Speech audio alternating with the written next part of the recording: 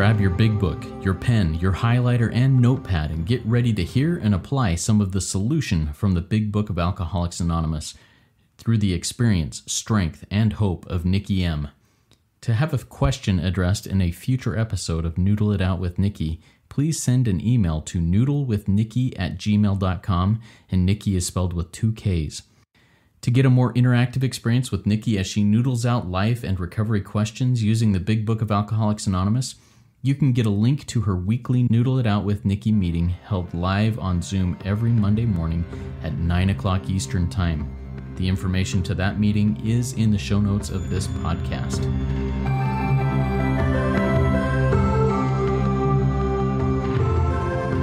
God morning, God afternoon, and God evening to all. My name is Justin B., and I am a son of an all-powerful and all-loving God and a qualifying addict of multiple fellowships, living in the miracle of recovery, and I'm here with the intelligent agent, spearhead of God's ever-advancing creation, and my co-host, Nikki M. Nikki M, say hi and tell us a little bit about yourself. Hi, I'm Nikki M, and I'm a loving child of God, according to this book, is what this book says. I've got a loving, all-powerful God, so that must make me a loving, all-powerful spearhead child of God. So I'm just excited today. I live in Toronto, Canada, and it's Thanksgiving, and Mom overcooked the turkey, so I'm gonna have to put a lot of mayonnaise on my sandwich. That's my biggest problem today, and I'm not complaining. I'm grateful.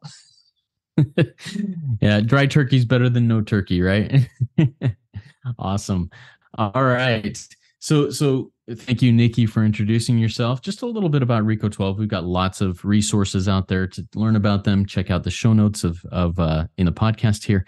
Go to RICO12.com, RECO12.com, and just check out what we've got out there. All of this does take a little bit of resources to run. So I invite you to consider becoming a spearhead and supporting RICO 12 through a, similar to a seventh tradition.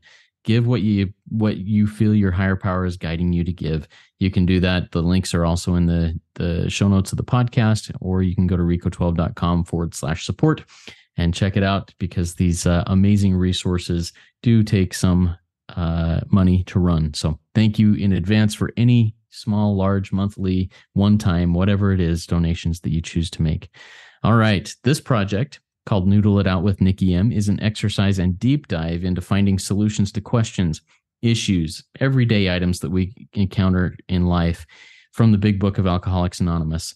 Now, I'm going to bring a question or two from my own life, from the lives of people I work with in recovery, from lives that Nikki interacts with. We've got some questions that come to us, and then we bring those things to the Big Book. If you have a question that you'd like to have addressed in this, please send an email to noodlewithnikki@gmail.com. Nikki has 2 Ks.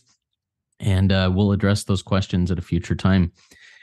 So everybody grab your big book, get ready to run around in it and make some notes, as we're going to see what does the book say. Nikki, today, the question I have for you is one that came to me through one of my sponsees just last night in his writings. He wrote this, and I'm going to bring it to you because I think it's one that I've heard many times, and I'm excited to hear what your take and what the book's take is on it. Okay, the question is, I have an old resentment that I have given to God many, many times. Each time I do, I am relieved of that resentment for a while, but it keeps coming back. How do I handle these recurring resentments that I give over, I abandon, and then it comes back again at some point when something reminds me of it? How do I do that? What does the book say? Well, the book says a lot about resentments. Okay, it does say a lot. I mean, everyone thinks it's the drinking problem, the bottle's but a symptom, or the whatever problem, it's just a symptom. This centers in our mind. And I just like to just go right to page 66. And does everyone know, I Google the word, of course, resentment. It goes to feel, to refeel a hurt, an injury, or an injustice over and over again. So you're refeeling of a hurt, injury. Okay. And then page 66 right here says, it's plain that a life, and I put my life, I put Nikki's life, which includes deep resentments. Above there, Justin, I put including fear, leads only to futility and unhappiness. My line out, I will die. To the precise extent that I permit what? Any resentment. Do I squander the hours? I squandered some decades, Justin. I'm 50, so decades that might have been worthwhile. But with the addict or the person who suffers from the disease of alcoholism, the family disease, moms, cousins out there, whose hope is the maintenance and growth of a spiritual experience. And we need this experience every day. Remember, we can't, I stay clean off yesterday's great shower. No, you don't. This business of resentments is infinitely grave. Line out, I will die. We found it is fatal. Line out, I will die. For when harboring such feelings, what feelings? Replaying an injury, a hurt, or an injustice, I shut myself off from the sunlight of the spirit. I will die without sunlight.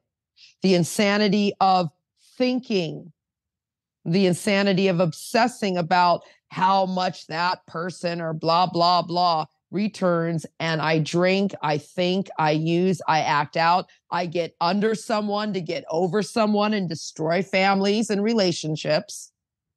And with me, to think, to act out is to die. So I think it was 5 or 6 times we read we're going to die. So make sure your sponsees understand it's not the act of whatever they're going to pick up and shove in their orifice. It is the thought that's already inside of them that's going to kill them. Because it says, if I'm going to live, I have to be free of anger, resentments, fear. The grouch and the brainstorm are not for me. See, those are a dubious luxury. So if you are sponsoring, are you drilling this home to your sponsees that you are going to die from your thinking? See, it says, these are a dubious luxury. What is for normal people? Thinking, being grouchy, being restless, irritable, discontented, being bored, being anxious. How about being fearful? I trust in infinite God. And then it says it's poison. And if you did a proper 4-step with your sponsees, sponsors, guides, with your prospects, you have armed them with the facts that they are to blame. You understand? Like, then did you do a proper 4-step? Because it says, doesn't say what's your part. It says, where am I to blame? I disregard the other person entirely. So another note I had as you were telling me this question is page 616. It's a reoccurring. Well, Justin, maybe your sponsee on page 16, where it says an alcoholic, a thinker, a addict in their cups, in their thoughts, is an unlovely creature. They're just refeeling that resentment again and again. And it says, I love the last sentence. See, one poor chap committed suicide, and refeeling, blotting out the consciousness of your existence with your sick thinking. Okay, you commit suicide, Walking Dead. It says, maybe your sponsee would not see our way of life. And then I'll take us right to the solution on the way of life, because page 275, Nikki, that's in the stories. The stories are helpful if you know how to do the big book dance. I love dancing. Page 275 says right here, AA, any anonymous, is not a plan for recovery that can be finished and done with. This is a way of life, Justin. It says it right there, everybody. Page 275, big book of Alcoholics Anonymous, 4th edition. This is a way of life. And the challenge, what challenge? Getting over, how about getting over every resentment you've ever had? Because it will kill you. Contained in the principles, the spiritual principles, is great enough to keep any human being striving for as long as you live. My line out says forever. See, we cannot outgrow this plan. What plan? The plan for living. As arrested addicts. And that means we're stopped. We're stopped from it. We must have a program. Justin, if you take the program out of my cell phone, I'm not going to be able to call you. You have a backup computer. I don't. Yeah. See, it's a program that allows for limitless expansion, right? This is forever, Justin. Okay, it's forever. I love that you took so my page 275 in my big book has never been opened. And you took me there, and that paragraph is just one that I can use in so many aspects of my life. I love that. I'm definitely going to be using that in my recovery. Now, I do want to go back to the in my work with other addicts. I do want to go back to the resentment here on this. Um, Here's my experience, and I don't help me find where it is in the big book, where something similar to this is in the big book. That when a resentment reappears, whether it be because I've got sick thinking and I'm dwelling on it, or whether it be something that jumps in uninvited, I need to be willing to turn that over to my higher power at least one more time, every time, trusting that it will be taken care of. Even as frustrating as it is, I was talking to a brother in recovery. This is a few weeks ago, and he talked about, and he used the word surrender, and that's a word that, yes, I know does not appear in the big book, but it's one that he uses in his own fellowship. He says, when I first started in this, I had to surrender these feelings of, well, we'll just go with what it was, feelings of lust, like 60 to 80 times a day. And the same feelings, I had to give it over. And every time it worked, but then it would come back and it would come back, and I just give it over. And now, as I continue practicing this, it's, a couple times a week that I have to deal with it. It just gets better and better, but I still have to be willing to give those things over one more time, every time. So is there anything in the big book that corroborates what I just kind of shared from my own experience? Well, it says, there's so much in the big book, and I'm just trying to think, what you were saying, but I wrote down this. It's like our thought life. I think we talked about in the last episode. It's like, this is all about our thought life. And so it's page, I think it's 85. Our thought life will be placed on a much higher plane, or 86, when our thinking is cleared of wrong motives. Page 86. It's page 86. So it has to be your thought life. This is all about your thoughts. And so I'm going to say there's an entire chapter called Into Action. Remind your sponsees, you guys, that it says on page 87. Let's just go here real quick because we're on page 86. You have to have a thought life. It says, top of page 87. And I wrote on the top of my book, patience and practice. I wrote it because this is what used to be the hunch, okay, or the occasional inspiration, gradually, see, this is not an overnight matter. It gradually becomes a working part of your mind. My line out, second nature. This is a step 11 promise. It gradually, see, I'm still inexperienced. Justin, you and I are doing a roundtable with David G, and both of our brains are exploding constantly. I've been here 11 years. I've been 7 years in the big book, and I'm seeing sentences and words that I'm like, where did that sentence come from? Because this is a treasure map. It just goes deep. I don't know. I'm in the room with a friend, and he's like, I don't know how it works. It just works. And that's the truth of this. This is a magic book. So it says, it's not probable that I'm going to be inspired at all times. I'm going to pay for this presumption that all my resentments are going to be on, that I'm going to do it perfect, that I'm going to surrender, abandon everything to God. I'm going to pay for this. But I will find another promise that my thinking, see, these are key words too, everybody. The promises are true. Justin, remind your sponsee. It's like, it says your thinking will, not might, not probably. It says your thinking will. It says God will do for us. It says we will know a new freedom and happiness. So back to page 87, where it says our thinking will, as time passes, be more and more on the plane of inspiration.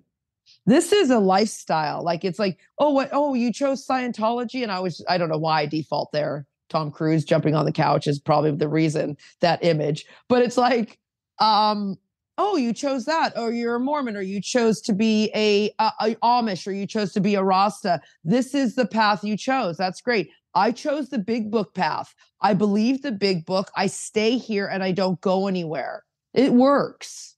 So, it's all over into action.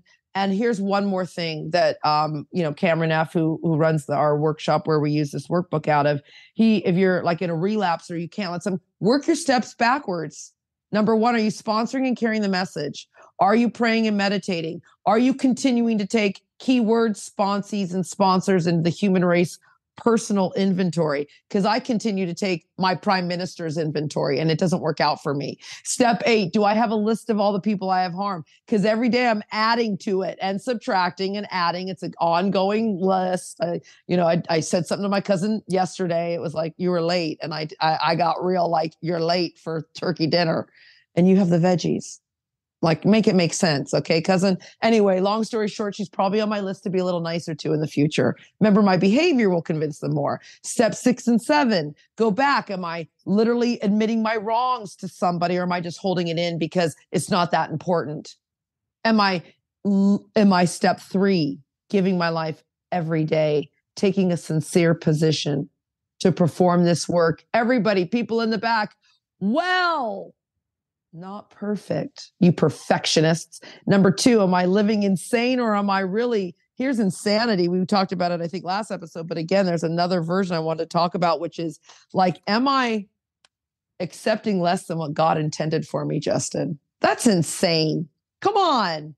Oh, because I'm like, oh, well, I'm not Tina Turner. Well, you're not supposed to be, Nikki. That was Tina Turner's job. You're supposed to be Nikki M. Justin B is supposed to be Justin B. I cannot accept less than what God intended for me. And God did not intend for me to blot out the consciousness of my existence, ruminating the grouch and the brainstorm on resentments, because my past is my greatest asset. The future is that God will do for me. And may I find God now. And I have to start with a step 1 every day. I'm powerless. I need God. Yeah, awesome. High on God dope, everybody. You get some. We all get some. I'll take some. Thank you so much, Nikki. And that phrase, that other definition of insanity that you just put out there, accepting less than what God intended for me, just my mind just blew up right there. Because and I'm a perfectionist, so I can take that to the extreme. I can take that to the extreme and go, oh, I fell short again today. I suck. I didn't live up to what God intended for me. So, I suck. I beat myself up that way. But it's a good barometer. Am I striving towards? Am I aiming towards? Am I progressing towards what God intends for me? And I think that's really a really good example and a definition for insanity. Thank you for opening my eyes to that. Yeah, I think that's all I've got to say. Is there anything else you have to say on this topic, Nikki? Page 12, everybody. It says, why don't you choose your own conception of God? So get the most powerful God in the world here, please, everybody. One that you don't have a resentment because you're like, I can't believe God loves me this much. Like, it's in your thinking. It says down here, like Bill W. So I'm Bill W. We're all Bill W's. We have to be convinced that this God that we want, this power, is concerned with us when we want it enough, not when we want that need to be right, that resentment, that drug, that, drug of non-choice, that fear. No, want this love and this power and this respect of self enough.